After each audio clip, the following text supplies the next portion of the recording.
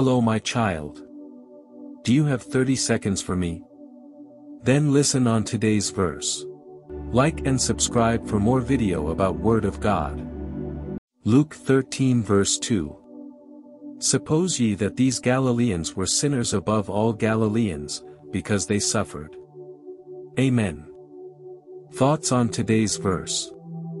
The enigma of suffering remains beyond our full comprehension. In ancient times, the prevailing belief linked troubles to punishment for wrongdoing.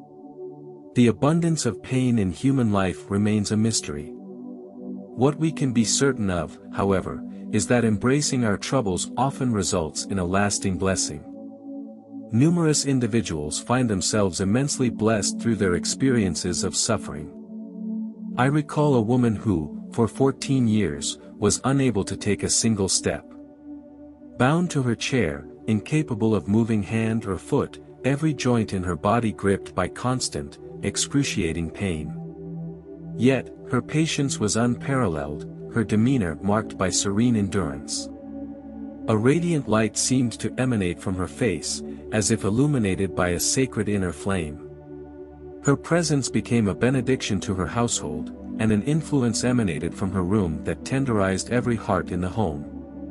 The ministry of suffering, with its profound impact, often eludes our full understanding in this world. Amen.